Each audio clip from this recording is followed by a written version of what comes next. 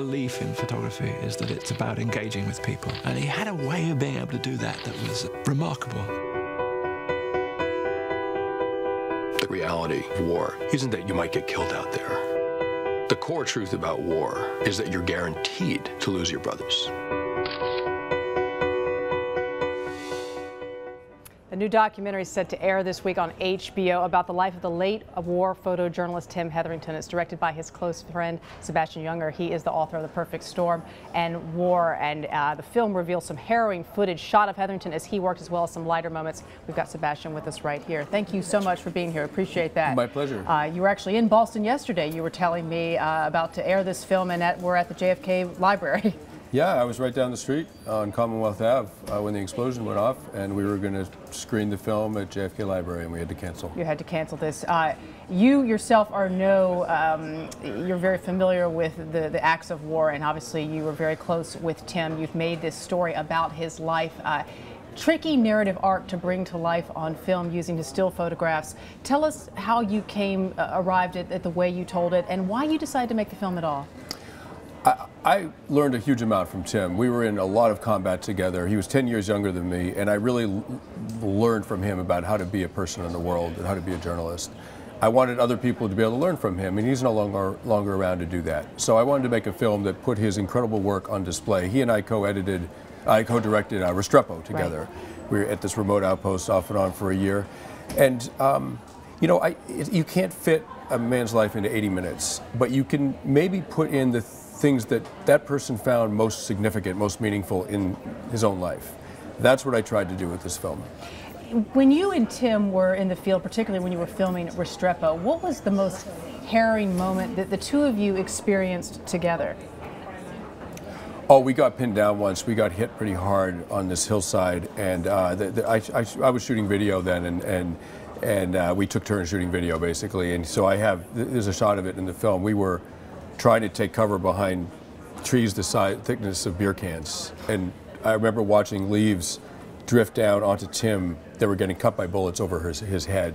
And that was a very bad moment. And all the while this is happening, you all are both obviously trying to document what you're going through as best you can while protecting yourselves. You know, one thing I was struck by in watching your new film, Which Way is the Front Line from Here, The Life and Times of Tim Hetherington, was you focused on the type of camera he used, right? This was not a camera in front of his face. It was a camera he looked down in. Tell us a little bit about that and why you think that helped Tim connect with the people he was shooting. Yeah, he had a large format camera that he looked down into the viewfinder, and so what he could do is take your photograph from here while looking you directly in the eye and having a conversation. And so people really opened up, and you can see in the photos that these are not people who are passive participants and just getting their photo taken. There's actually a relationship, even for 30 seconds, between Tim and the subject, and it makes all the difference. And you have to make those relationships under the most difficult circumstances when you're out there on the front lines, and often very quickly, and it's difficult for reporters. You are starting to teach reporters. You started a new not-for-profit called RISK, Reporters Instructed in Saving Colleagues. You started this after Tim's death. What kind of skills are you hoping, or are you teaching reporters who are going to be out there in the field? Well, you know, frankly, Tim died in a situation very similar to Boston yesterday. A large explosion from a mortar fired by Gaddafi's forces in the city of Misrata. People lost their limbs, and several Libyans were killed, as well as a wonderful photographer named Chris Hondros, and my friend Tim Hetherington, who bled out in the back of a pickup truck, and no one around him knew what to do. He didn't necessarily have a mortal wound. He just died of loss of blood. No journalists that I know have any medical training. Right.